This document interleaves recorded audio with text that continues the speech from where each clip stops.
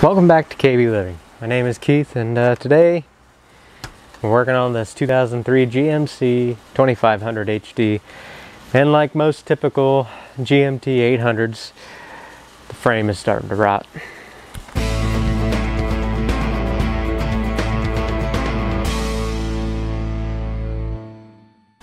I'll bring you in here a little closer and let you see, but to give you the rundown, nitty-gritty, fuel tank support.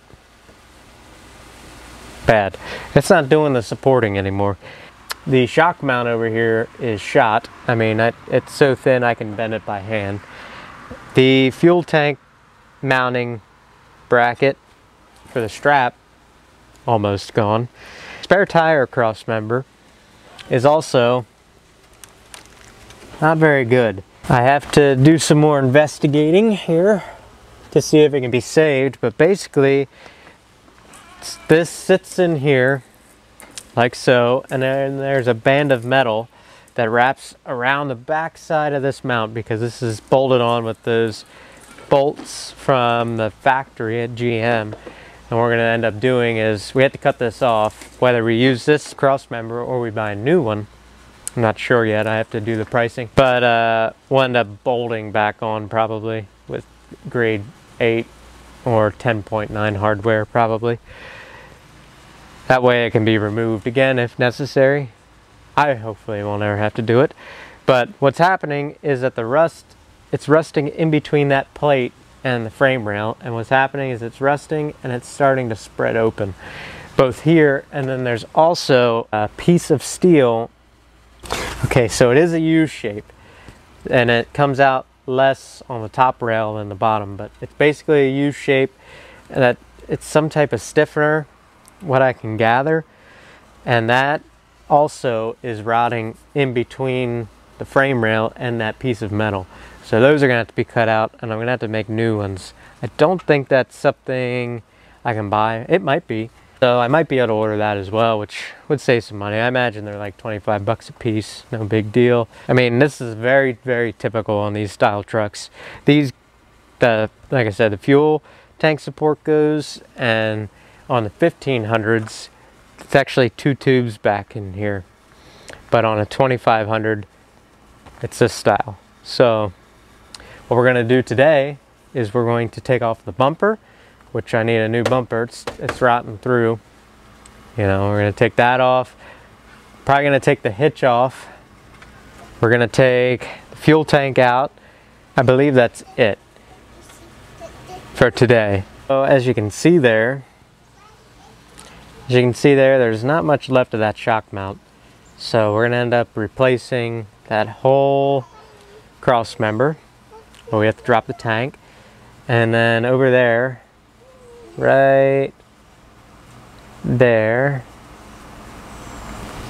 is the bump stop bracket. You can see how it bends out. This here is starting to bubble out on both sides, and it's the bump out for the bump stop. So this might be sold as a piece. This piece, the fuel tank bracket, or the fuel tank cross member, that comes as a whole piece. So we're gonna end up cutting that out. And then the other thing, this one seems okay, so we're gonna let that one go. And you can see right there, it doesn't look great, and you can see what I was talking about here, how this is a piece of metal that is actually bent around the back side of this and sits in between the frame rail. I don't know why, but it's probably to put some stiffness in it, because it is also connected to the leaf spring shackle mount, which I am hoping. It is pretty eaten in there, right there. So I might end up having to put a stiffener plate in there just to be safe, because a lot of this is gone. So I may end up having to run a piece of steel just to stiffen that up again, which is no big deal. And then I have to take, this is your splitter for your tail lights. Take that off, throw that wire harness back in there. What I'm gonna do is I just ordered it today. It's a wet sandblasting kit for a pressure washer. and it's gonna pressure wash and sandblast at the same time. It's less dusty and doesn't make such a mess. And if you use playground sand, you can just sweep it into the yard and be done with it, and it's a lot cheaper. So we're gonna end up doing that. Then I can actually see where the damage is. That's basically what we have to do. And like I said, this is very common, so I just wanted to make this video for others to not be intimidated. Now, disclaimer, I am a welder by trade, so I know how to weld and fabricate metal and stuff. So I wouldn't say I'm a beginner, and I wouldn't say I'm a professional. I'm somewhere in between. But I think somebody with enough time and know-how can do this, no problem. But enough of me talking, let's get ready and get to work.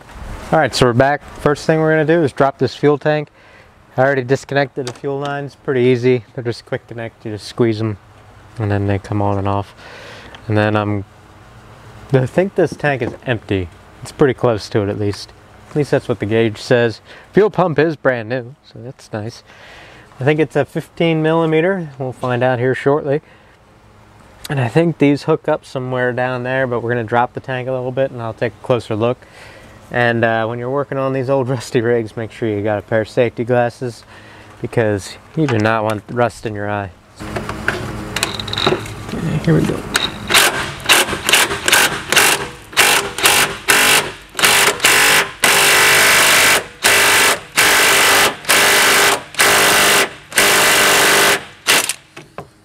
Yep. It's a 15 millimeter. I'm gonna put my earplugs in and get some PB blaster. Should have done this yesterday, I was not thinking. Sprayed this stuff down. This one is under the cross member here. So I got this one started.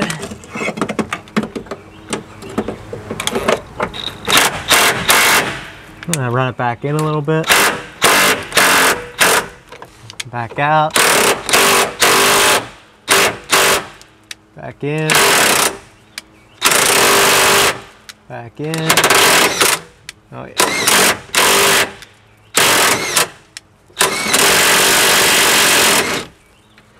Alright, got that one pretty loose. Let's go for the second. Over here. So much crap in here. Unbelievable. Good. I'm going to take this bolt out, see if I can get it dropped down some more.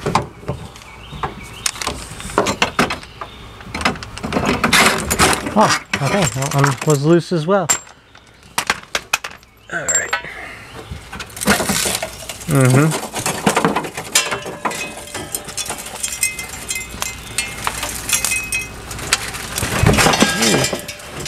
Oh, there's some fuel in there. That's good. Should have kept that jack a little closer. Oh, it's right out of my reach. Crap. I'm replacing these fuel lines, so I don't care too much. Oh, there it goes. I'm trying to set this back down a little bit. There we go. Okay. Almost forgot about this ground strap and this vent tube, a 10 millimeter on the ground strap. Oh, it's just gonna round off. Okay, well, didn't want it to have to come to this, but I guess it's gotta. Vice grips for the win. Vice Grip Garage will be proud. 6 millimeter, might have one of those. Alright, we got the ground strap off. Now the only other thing holding this tank on is the quick connect fuel lines back here. So we're gonna have to take them off anyway. Get my trusty needle nose. Reach on in there.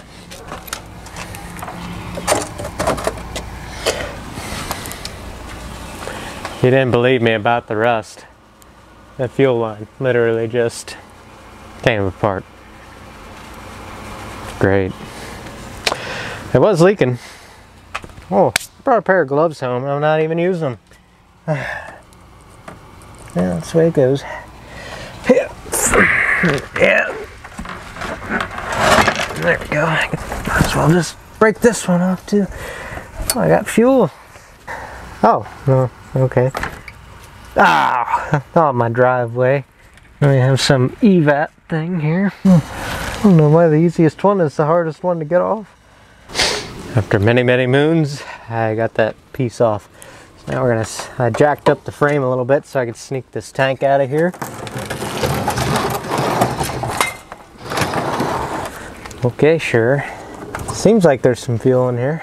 Hindsight being 1540, you didn't need to take these off because they connect down here.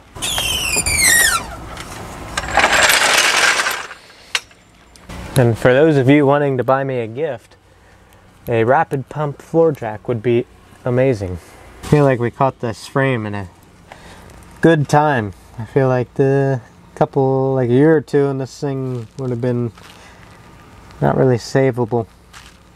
We can definitely save this, so that's good. But there's a ton of rust.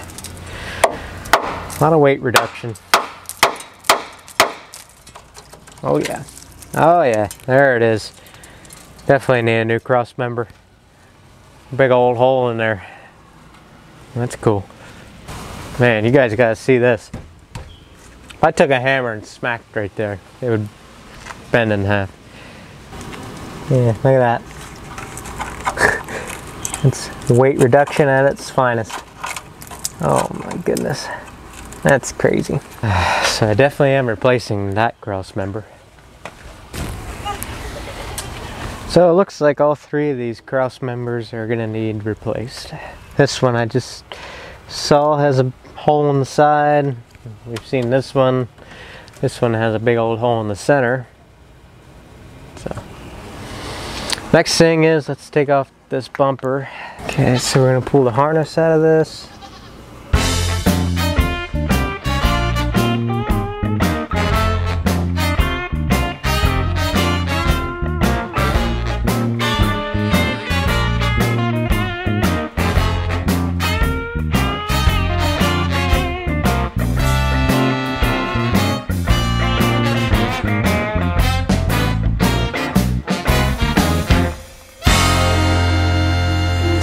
Alright, so I got all that wire loom back up under the truck, and I ended up taking these guys out. Just probably get new ones. Probably find them on the Jungle website pretty easy. So I'm going to start taking this bumper off. I'm going to take this, there's a bolt here on the leaf spring shackle mount. I'm going to take that out. It's pretty rusted out, so give it a good soak. Give all this stuff a good soak.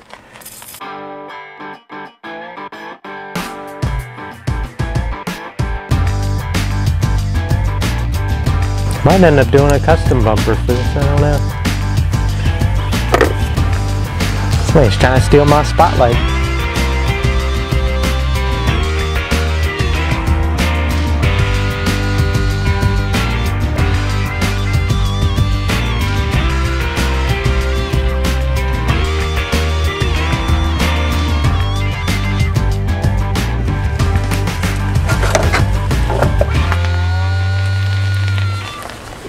See if we can get this hitch off yet.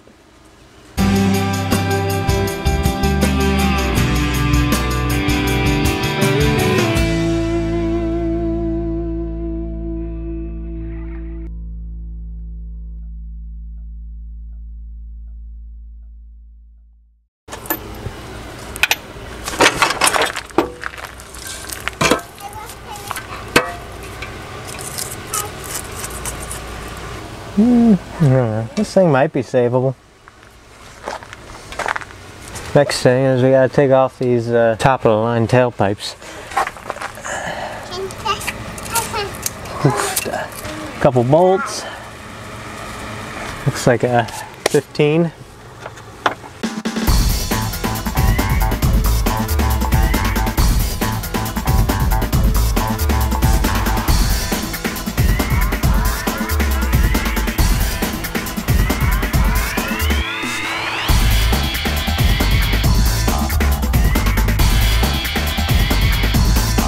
Well, that about does that.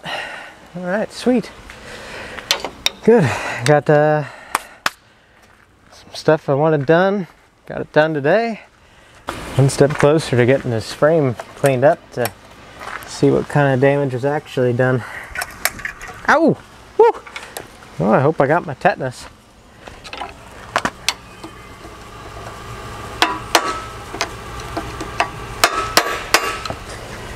You know what? I don't think I need those brackets either.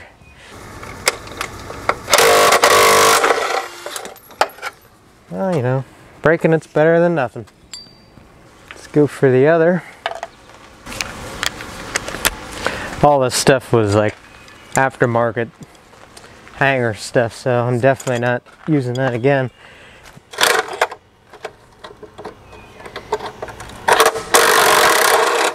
Oh, these might be a job for the vice grips. That's a good bite.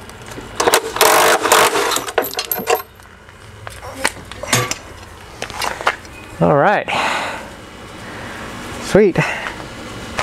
Do I have a mess here or what? I'll tell you. Well, that's gonna do it for the night.